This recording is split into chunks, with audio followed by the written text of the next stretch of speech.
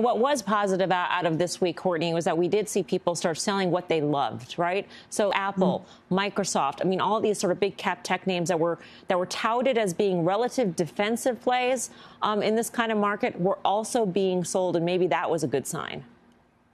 Yeah, I mean, I wouldn't be surprised if we're getting pretty close to a bottom here. I don't know if this is the bottom itself. I think just kind of anecdotally, we usually get a few clients who actually panic out. I haven't seen that yet. People are getting impatient, but I don't think they're quite panicking yet.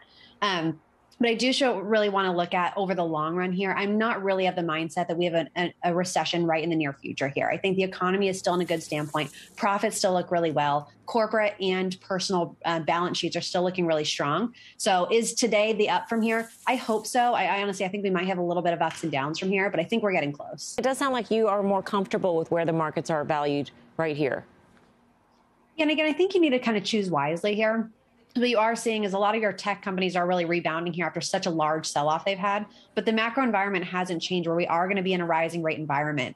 And hopefully we are going to see that peak here soon, which I think is a lot of the consensus that maybe inflation isn't quite as high going forward, but it's still going to likely be a lot higher than it has recently. And so I think you just want to make sure that some of your higher risk, higher duration assets may still continue to underperform. So I think you really want to look at those companies that have solid cash on their balance sheets. They are going to do well in a rising rate environment, and they have that ability to increase their prices going forward. So just making sure you're not just picking the things that have been hit the hardest, like your tech firms. We are still in a changing environment. So just make sure you're choosing wisely there.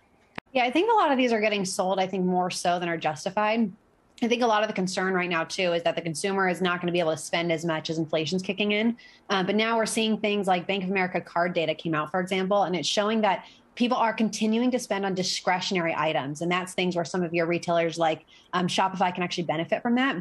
And that's happening as inflation's kicking in, and that's happening across your different income levels. Both your lower income and your higher income are continuing to spend as wages go up. And I think people are overly worried that that's going to stop. And I'm just not seeing that in the data right now. But I think you can take advantage of the fact that people are overly worried and prices are lower than they should be. Energy space, Schlumberger, if you're heading down to the waterline or offshore drilling, these are the guys to own. Courtney.